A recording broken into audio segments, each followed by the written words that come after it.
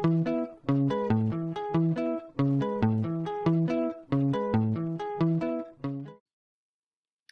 and welcome to today's lesson, which is multiplying and division of fractions. Now, this actually, I think, is one of the easiest parts of fractions if you remember how to do it. You'd be amazed how many people make a mistake with this. Now, when you're multiplying fractions, the only thing you need to do is you multiply the top and multiply the bottom. You do not need to have the denominator the same. Okay, loads of people think you do. Loads of people make mistakes. If you make the denominators the same and then you multiply them, you can simplify it down, but you don't need to do that. So if we have a look at this first one, so let's get this one down in your book. Remember, the only way to learn maths is to do it. So example 1. So here I've got 5 over 6 times by 2 over 3. So if I'm doing this one, it's literally just 5 times 2, which is equal to 10, over 6 times by 3, which is equal to, well, that's going to be 6, 12, 18, over 18. Now this just says it wants it in its simplest form. So what goes into both of these? Well, 2 goes into both of these, so it's going to be 5 over 9, and that's your answer there. Now you could, if you wanted to, you can spot that you can do something which is called cross-cancelling, and this can help quite a lot. So you notice that you can't cancel the 5 and the 6, you can't cancel 2 and the 3. But before this, you could see that you can cancel 6 and 2, so a cross. So whatever's on the top can cancel with what's on the bottom. So I can cancel that there. That's going to become, well, how many times does 2 go into 6? It goes in 3 times. How many times does 2 go into 2? Once. So it's going to be 5 times by 1, which is 5, over 3 times by 3, which is 9. So you could have done it that way, using the cross-cancelling way. Or you can just multiply the top, multiply bottom, and then cancel later. It's up to you. So that's our first example done. So let's have a go now at another example. So this is saying, calculate the following, giving your answer as a mixed number. The fraction must be apart in its simplest form. So let's get this one down in our books. This is example 2.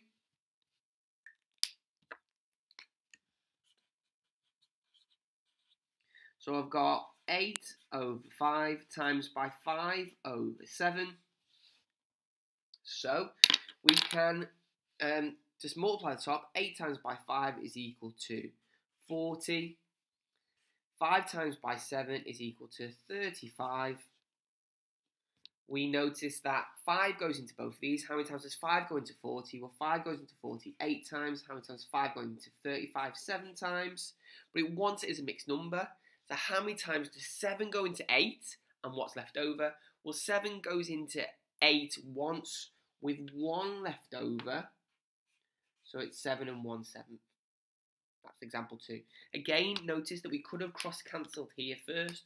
So 5 goes into 5 and 5. How many times does 5 go into 5? Once. How many times does 5 go into 5? Once. 8 times 1 is equal to 8. 1 times 7 is 7. We could have cross-cancelled there again. So, now, I've put this one in here because it's just a little slight extension of what we've already done. So, here, example 3. So, first of all, what do we notice is different about this? Well, we notice that one of them is a fraction and one of them is a whole number. So, how do I write this whole number as a fraction? Well, the thing we need to start with this is we write this 8 as 8 over 1. And then you just follow the same process. So 8 times 1 is 8. 1 times 5 is 5. And because it says write it as a mixed number, how many times does 5 go into 8 and what's left over? So 5 goes into 8 once with 3 left over. So 5 and 3 over 5. Brilliant. So the only difference with that one is that we need to write it as 8 over 1 first of all. I'll probably, if I was doing this in your notes, write it as 8 times by 1 over 5 and then show that you've wrote that as 8 over 1. So that's that one. So we will do one more. I'm just going to focus this one on the cross-cancelling part, I think. So this is example 4. Example 4. So it's going to be 3 over 7 times by 21 over 4. Now 3 times by 21, we can do that, but we're going to end up with a trickier simplification further down the line. So the thing to do with this is to cross cancel first. So can anything on the top cancel with anything on the bottom? Well, the 3 can't cancel the 7, the 3 can't cancel the 4, the 21 and the 7, they can cancel. So what goes into both of those? 7 goes into both of those. How many times does 7 go into 21? 3 times. How many times does 7 go into 7? Once. So then we just multiply across. So 3 times by 3 is 9. 1 times by 4 is 4. And then it wants it as a mixed number. So how many times does 4 go into 9? Well, 4 goes into 9 for 8 twice, with 1 left over. So 2 and 1 over 4. Brilliant. And that's that one done. Okay, so we use the cross cancelling first because it makes it easier with this one here. There's your answer to that one. Okay, so let's have a look now at dividing fractions. So when we are dividing fractions, we're just going to write a little side title in my notes here because this is now a different topic. So dividing fractions.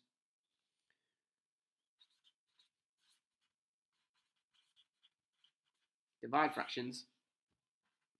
So with this one here, what we need to be doing is there are loads of different techniques to do this. Some people make the denominators the same and then they can cancel them.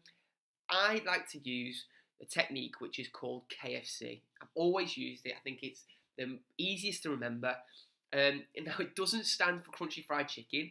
It stands for keep, flip, change. So KFC, which stands for I'm keeping that first fraction, I'm flipping the second fraction, and I'm changing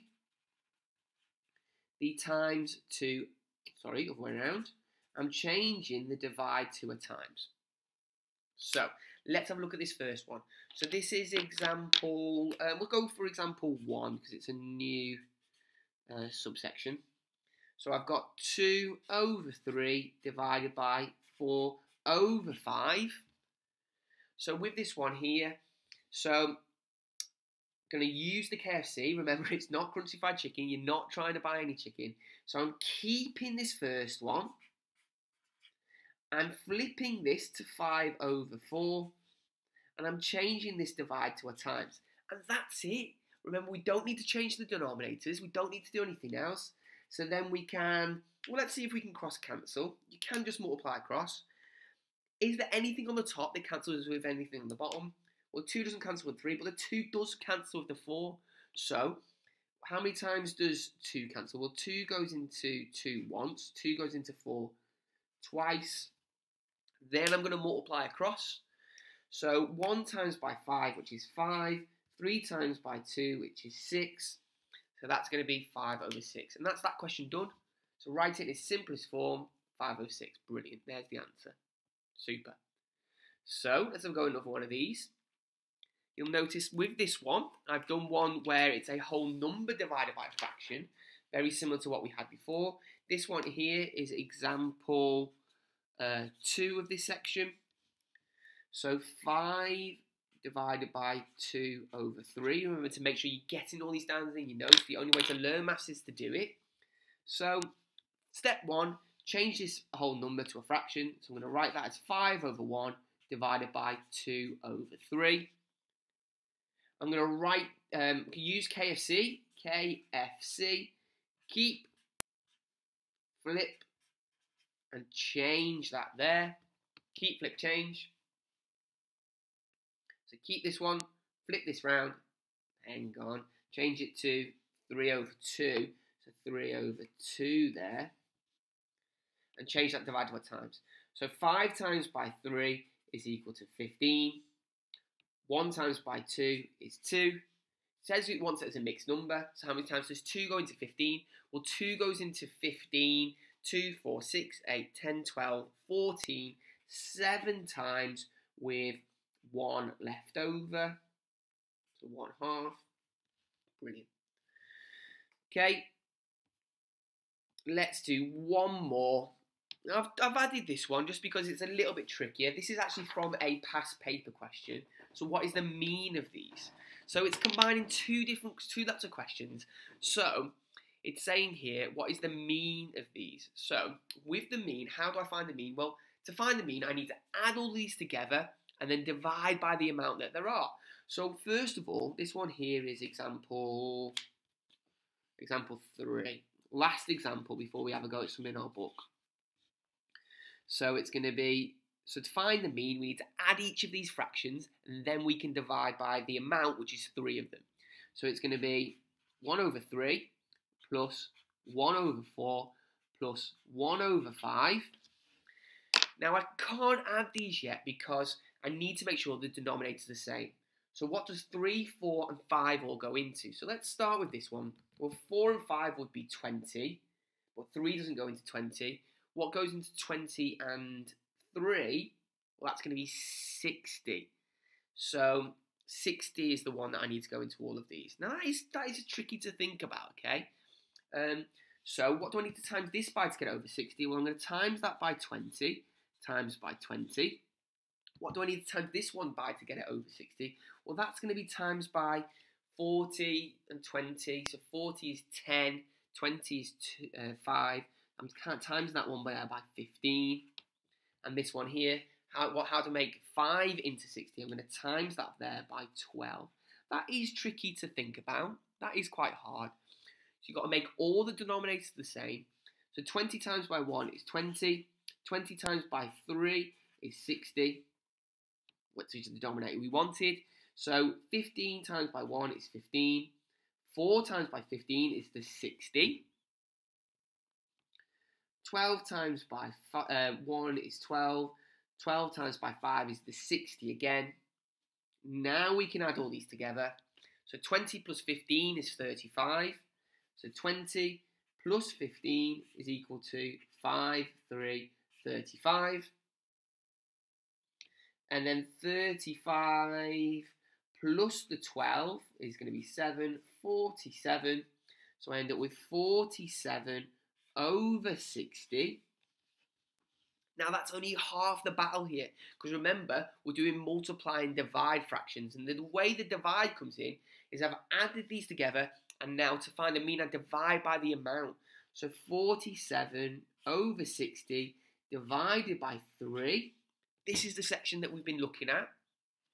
So I need to write this as 47 over 60 divided by 3 over 1. I'm going to use Crunchy Fried Chicken, KFC, keep flip change. So 47 over 60 times by 1 over 3. So does 47 go into 3? Well, let's have a little think. So 430 is going to be 10. And then I've got 17 left. So no, there is a quick way to do this. If I do 7 plus 4 plus 7, which is 11, does 3 go into that? If you always add the digits of a number and divide, see if 3 goes into that, then that tells you whether 3 goes into it. Now 3 doesn't go into 47, so I can't cancel that. So I end up with 47 times by 1, which is 47. 60 times by 3, 60, 120, 180. So 47 over 180. Okay, and that's that question done. Let's check the answer on that. Weird answer that one, but there we go. Yeah, brilliant. 47 over 180. So let's have a go at some of these yourself. Now I've picked questions. Now all of these questions that I've been using are GCSE past paper questions from Edexcel, AQA and OCR. So I'm going to put some questions up now for you to have a go at. All of these are past paper questions. So have a go at these. Pause now and have a go at these yourself.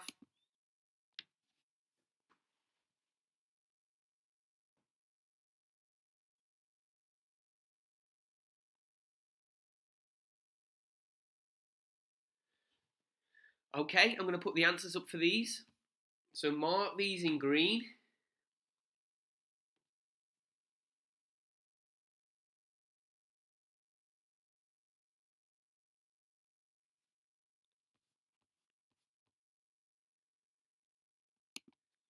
Brilliant. So Thank you for watching Multiplying and Dividing Fractions. Make sure you're having a go at these questions, because remember, the only way to learn maths is to do it, and have a lovely day.